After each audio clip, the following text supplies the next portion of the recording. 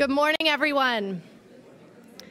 I'm Lindsay Holloway, Executive Director at AtlanticLIVE, and I'm delighted to welcome you to Higher Education at a Crossroads, an Atlantic Next America Forum.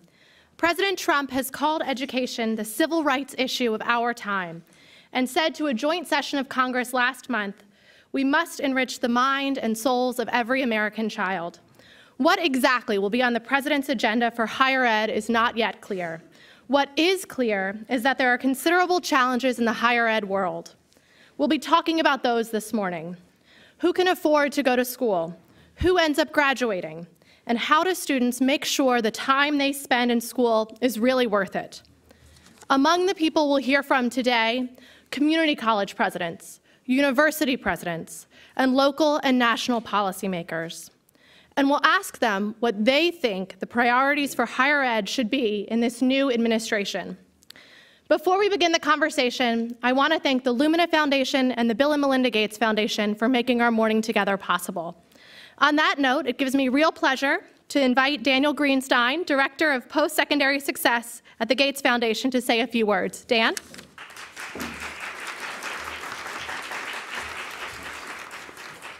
Thank you. Good morning. So it's a privilege to be able to join you today and to share just a few thoughts.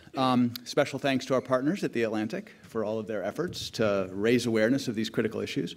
Thanks to good friend and colleague, Jamie Marasotis, and his team at Lumina. We're proud to partner with Lumina on this and actually many other initiatives. So the discussions we're going to have today, they're timely and they're urgent.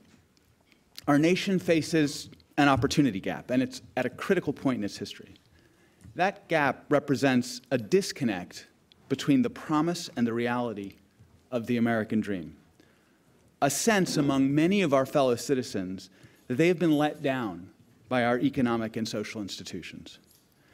That sense is driving anxiety and discontentment that is showing up in our politics and our public discourse today, and likely ongoing. This sense of disappointment is targeted as much at higher education as it is at other of our nation's civic institutions. Nearly all of the new post-recession jobs require education after high school, but too many people don't have access to that education. Today, a high-income student is 7 times more likely to have a degree by the age of 24 than a low-income student, 7 times more likely. And college attainment gaps by race and ethnicity haven't budged in decades. And in some cases, they're widening, and both of these trends contribute directly to growing inequality in this country. The reality behind these numbers, it's simple and it's stark. Our prevailing model of higher education in this country, it's just not sustainable. It prizes exclusion at a time when competitiveness is all about inclusion. It's resistant to measures of institutional effectiveness and efficiency in an era of tightening resources and growing and very reasonable questions about value. I read where 90% of college and university presidents recently surveyed believe that Americans just don't understand the purpose of higher education. And I think that's just an unfortunate and consequential misreading of public knowledge and public sentiment. Our enterprise faces a need for fundamental change, like virtually every knowledge-based enterprise has faced in the past generation. Think of healthcare. Think of financial services. Our friends at The Atlantic will tell you about journalism. So change of this magnitude, it demands that we question fundamental assumptions about our students and what works for them, that we challenge conventional wisdom about the pace of change, and that we push back on individual and institutional inertia. It means being accountable to our constituents, our students, their employers, our local, state, and federal funders. It means being accountable for the tangible value that we add in higher education, like Paul Quinn and National Louis universities have done. It means using data to design stronger and clearer pathways to a credential for all our students, like Delaware State University has done. It means taking students who have the drive but not the grades to succeed and working intensively with them as they're doing at Johnson C. Smith University. And it means redefining prestige, not in terms of the students that we exclude, but in terms of the students we include and how well they do, as at Georgia State University and Florida International. So after nearly 5 years leading the Foundation's post-secondary success work, I've come to the conclusion that the central challenge in helping more Americans realize their educational dreams, it's not one of skill. We have a great deal of knowledge about what works for today's students, and we're learning more every day. Rather, I see two fundamental obstacles to our progress. One is access to that knowledge of what works.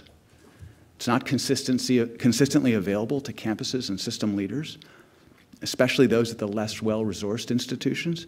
And in an era of open educational resources and the internet, that doesn't make any sense to me. It's inexcusable. And the second and perhaps larger hurdle to clear, I think, is the will to change. Even where there is movement towards new ways of serving our students, those efforts can be stranded in the land of the one-off pilot project because some of the fundamental rules of the game, including and maybe especially funding streams, accountability measures, faculty prerogative about how we teach and who we teach, can reinforce old ways of doing things. So that's why our foundation is building a coalition of the willing, forming partnerships with campuses, with systems that are taking steps to transform themselves in the interests of their students, in the interest of their students' success and of equitable education attainment. And it's also why we're partnering, and our partners are engaging with state and federal policymakers on issues like simplifying federal aid for low-income students and improving data and information about student outcomes.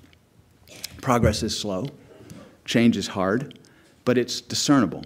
And every day it seems like there are new points of light illuminating what we can and must accomplish to bridge opportunity gaps in this country. So coming away from today's sessions, I challenge each of you to identify one assumption or piece of conventional wisdom about higher education, if you're at a college or a university, at your institution, that should be questioned, or at least investigated further, just one. Because it matters. It matters to the person who is first in their family to attempt college. It matters to the working adult. It matters to the student parent. And ultimately, it matters to all of us. So let's get to work. Thank you very much.